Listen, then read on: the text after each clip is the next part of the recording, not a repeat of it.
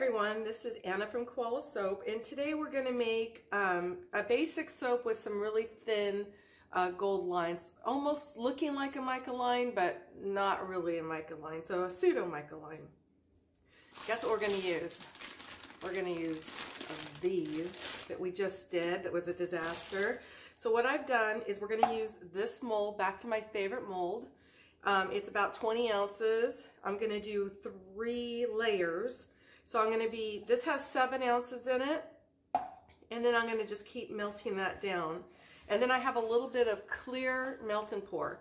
This is Shea Butter Melt and Pour base, and this already has Love Spell in it, so I'm not going to add any other fragrance. I think it has enough. I'm not really going to add any fragrance here because we're pretty good on it. We're not going to use that much. We're going to be using StarDust Micas. We're going to be using a gold, and we're going to be using the one we did yesterday, which was Sunset Pink. So we're going to go ahead and melt this down and get started. Okay, so this one is melted down. See, it's about 139. Now for this design, for me it matters. It may not matter to anybody else, it's just the way I am. There's a little hole at the top of this mold, which I use as my guide for what is the front versus what is the side. And then they have these guides. If you use this as the front, then you'll have 4 1-inch bars. If you use it this way, where this is the front, you're gonna have like 3.5 bars or something like that, because it's not a 4x4. I don't know if you can tell that. So I use this as my front, just kind of tells me what I'm doing, and if I'm doing embeds, where everything needs to be facing. We're starting to get a skin on this, so we're going to go ahead and put this one in.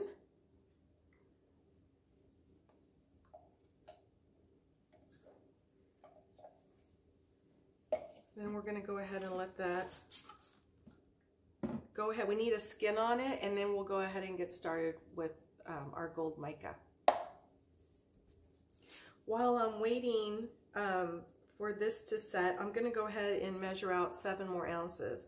So this is going to stay home, so I'm not really going to use gloves. This is just all, at this point I'm just experimenting with all this soap.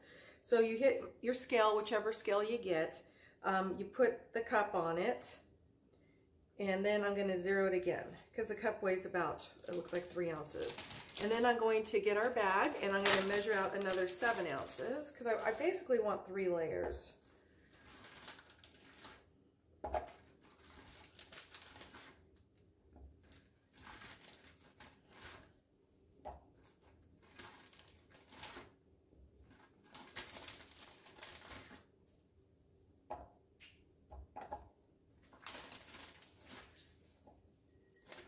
And I didn't add any mica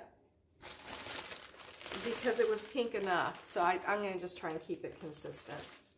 Okay, so wait for this to set. We'll work on this, and we're all weighed out for our next layer.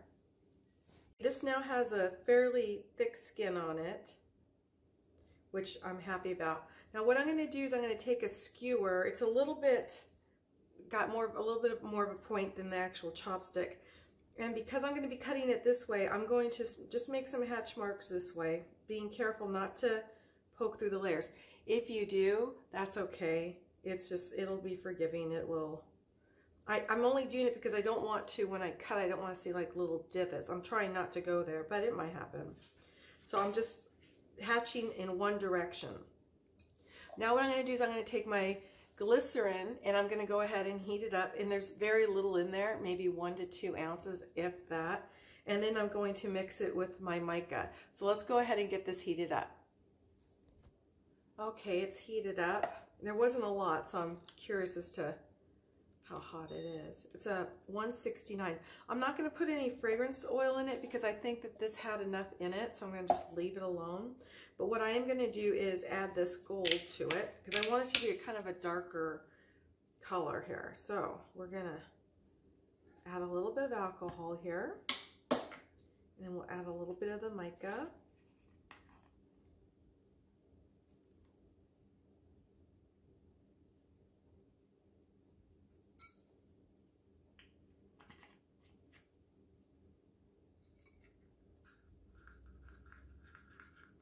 And then you can kind of see the color. It's a really rich, rich color.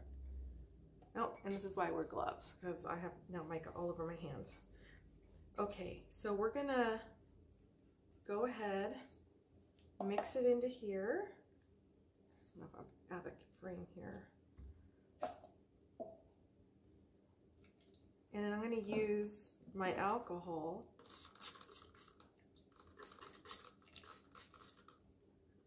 to mix in there. I'm not going to squirt alcohol on this yet until right before I'm ready to pour, because all it's going to do is evaporate and it's just not going to do us any good at all. So we'll go ahead. It's one of two ways. Now you can kind of see the color there. Let's see how hot it is, because if it's hotter than, I think, 130, it's going to melt through. It says 131. I'm not sure I'm trusting that, because this glycerin gets super hot. A lot hotter. So, okay, well, it says 130. Let's go to like 120 something, just to be sure. Now, there's a couple ways I've seen people do this. You can, what they're doing is they're just taking, I've seen just straight mica and alcohol, and then you paint the inside. But what I'm going to do is, I don't know if you need to use this. If you want to use it, feel free to use it, and it's going to wash clean. Just make sure you wash it right after you use it. That way you can get the soap out of there. I use this, not this particular one, I have a new pack, but I use these for my tumblers. So I use it for the Mod Podge in the tumblers. I think what I'm going to do, because I think what I'm going to do, I'm just going to pour a real thin layer and not even mess with it. So let's see. So 126, I think we're okay to do that. At this point, what's really helpful is having a spatula on standby so that you're not pouring straight down and it melts and opens up. So at this point, it would be good to go ahead and squirt your alcohol. And then using your spatula, get this in a good spot here. And we're going to pour very slowly. I really don't want to pop through, and I really just want a real thin layer. Make sure you're level on whatever surface you're working on.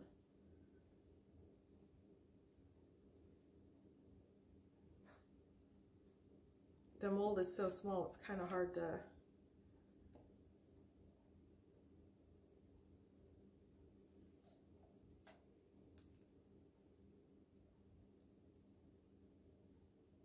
I can't even get my spatula in there. That's okay. Wouldn't it be something if we had two disasters on the same soap? I think the soap would be jinxed at this point. And we'll just keep experimenting with it. What's the harm? So at this point, I'm going to just kind of move it around. Oh, I don't want it to pop through. Looks like it wants to try to pop through. Okay, I'm just going to leave it alone. I'm not going to touch it, and I'm going to hope it stays right where it's at. Maybe, I'm in California, so maybe the house is on a tilt from the last earthquake. But what I'm seeing is there's a little bit of pink poking through over there. I'm just not going to worry about it. I just want to see if this works. So we're going to go ahead and let this set. And then our next step is to melt this 7 ounces and just repeat exactly what we just did. I'm going to save this because I can reheat it and hopefully add another layer. So we'll be back. Okay, so this is set pretty good. We're going to go ahead, we'll make our hatch marks, and we're just going to repeat the process a couple more times. So we'll go ahead and get our next 7 ounces ready, and then we will reheat up our glycerin and we'll just repeat the process.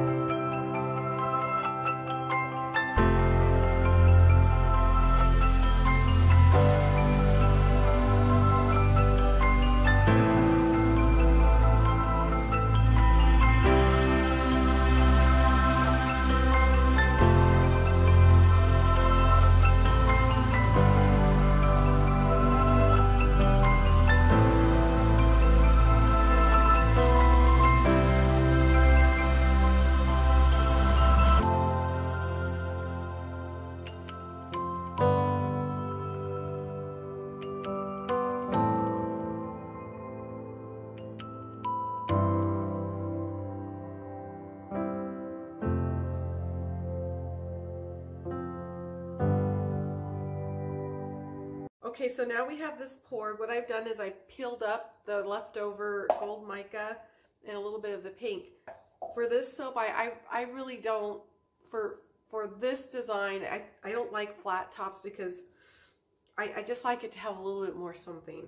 So what I'm going to do is I'm going to melt these down. I'm going to melt this down. I'm going to put it in our little pink flat mold. And then I'm going to make some shavings out of it. And then we're going to add that to the top.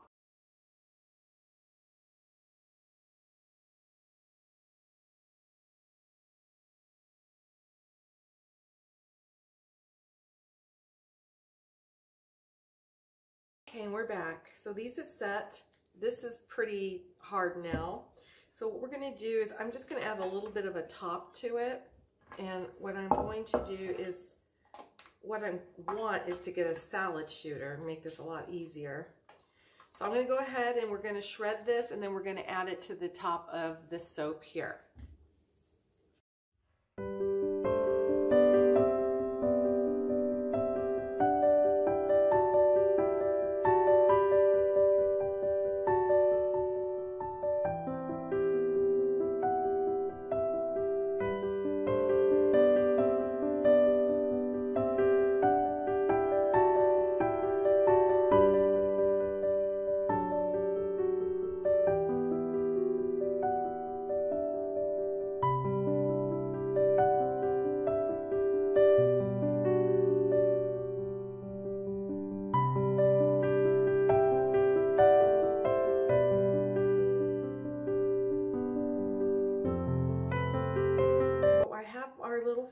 We're going to be putting on top of this. We're going to go ahead and melt this down. We're going to have this act like the glue for the top of our soap. So we'll be back. Okay, this is really kind of hot, but I think I have enough. So even if it melted a little bit through, it would be okay. So that's fine. Basically what I want is, I just want to add a little bit of a top here. So we will add the alcohol. This is already getting the skin. We will pour a thin layer, and it's just going to act like our little glue.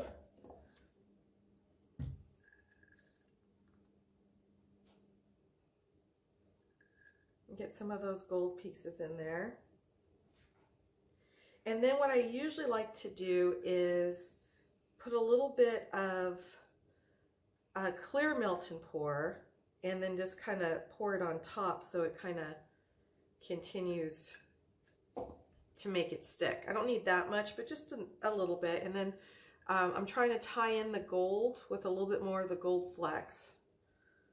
So we'll do that. So the last thing I'll do is I'm just gonna put, actually, you know what? We have 2 more little pieces of these left. So what I think I'll do is I'll just melt one of these and I'll just kind of pour it on top. So we'll melt this back down.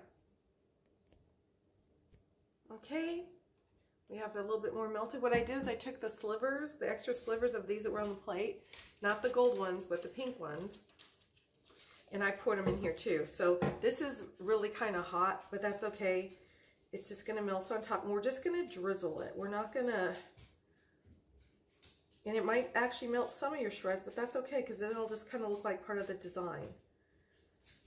We just kind of want it to blend in.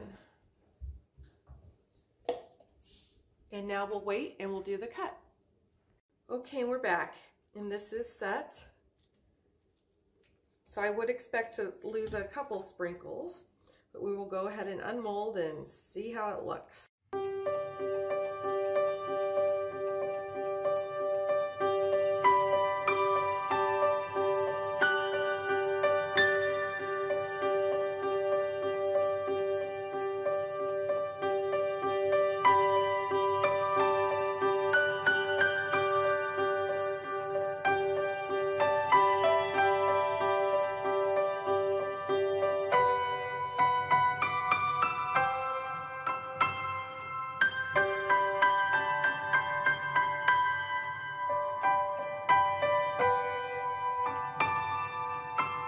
Okay, so now you can see what it looks like when you do the ridges. I didn't want to cut it this way because then the ridges would have gone, if I cut it like this, the ridges would have gone down. And I wanted it to go this way just because of the line going through it. So here's what it looks like with the lines, okay, in the top. And some of these might fall off, but I don't think so, as long as you do it like that. And you can't really tell because we use the same color.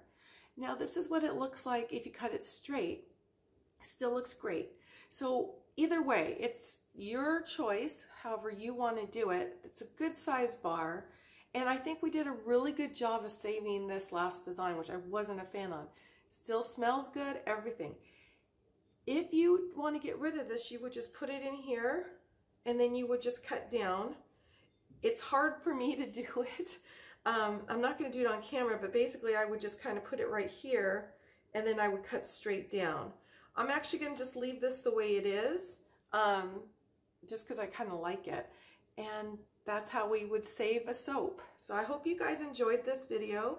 I am now, the website is going up. You'll notice that on this article, I'm actually going to have measurements, ingredients, and much more thorough. So please be sure to check out the website.